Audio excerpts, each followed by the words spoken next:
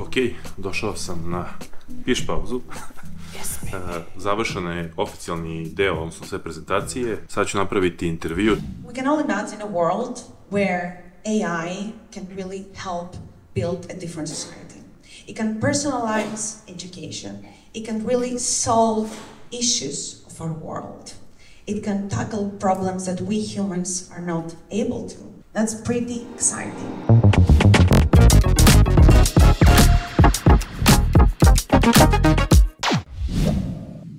Ok, sekiraši, dosta ste u posljednje vreme čuli da se priča o AI-u i sve je postalo AI i naravno kompanija Kaspersky je jedna od kompanija koja je da kažemo tako, na liniji prvog fronta kada pričamo o AI-u. Međutim, danas imamo jednu specijalnu priliku da pričamo sa ekspertom za AI. So, Lilian, can you introduce to my audience and tell something about yourself, your expertise and stuff like that?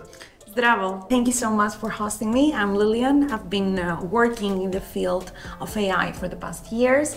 I've been really vocal about the social implications of AI and the challenges and the opportunities that it poses for society and business. We're talking about AI. What is the main goal in, let's say, science circles right now? The main goal is to perform better in terms of accuracy, because we're seeing a lot of applications that are really strong in generating context and in generating content and amplifying data to learn, but we still see and locate issues with fundamental aspects of learning. For instance, compositionality, understanding a subfield of components relative to the entire meaning, breaking down the meaning basically, simulating something in a deeper layer of semantics. Additionally, it's really important to understand better.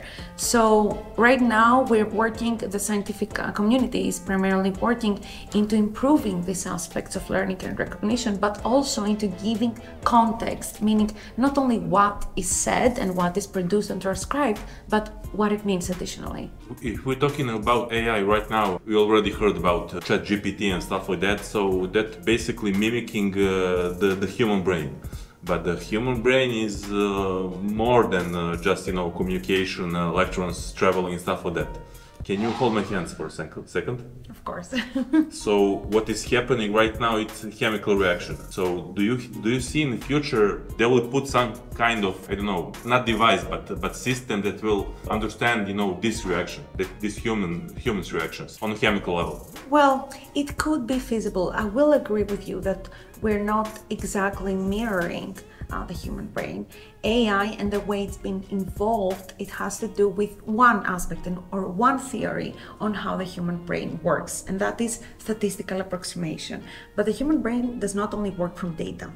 If you deprive the brain from data, and this has happened, for instance, language, it will never be able to perform. We need data, we know that. But apart from data, there is undeniable evidence that we have hard-coded rules. This right now does not exist in modern AI.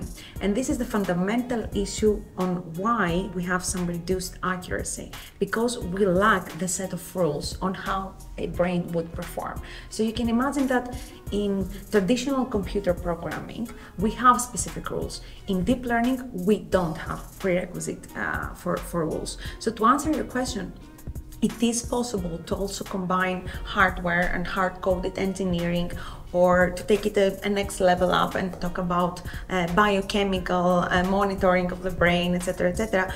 But we should definitely beforehand try to establish clear processes on rules on how we perceive technology and how we communicate. When we're talking about AI, I can bet that you had this question like a million times. Skynet scenario, Terminator and stuff like that.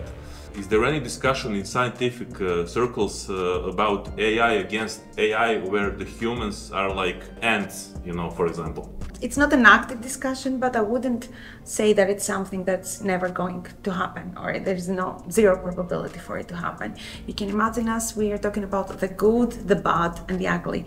That is not necessarily bad in that scenario, that's the ugly, meaning that AI to AI could be the result of improper and idiotic stance from the human point of view, meaning that these models, we cannot trust them, not only because they're inherently dummy, No, they're not. They're agnostic, which can make them dummy, therefore dangerous for us. We were talking on next a lot about deepfakes, and we're talking about governments, and we're talking about the borders, about internet. There is more bandwidth in internet. There is less latency. There is more compute power that you can defragment. What is the future of stopping bad deepfakes? Well, that comes in line again with the future of computing technology. This can not only be determined by AI alone. We need governance, we need computing and quantum computing investments as well. To talk about only from the standpoint of AI and deepfakes and technology, we will be seeing the evolution of more deepfake algorithms, but also we are, as I said before in my speech, we're watching a horse race, and whoever finishes the line will be the one that survives. A horse race between accuracy and detection. Is there any software that can quickly detect deepfake?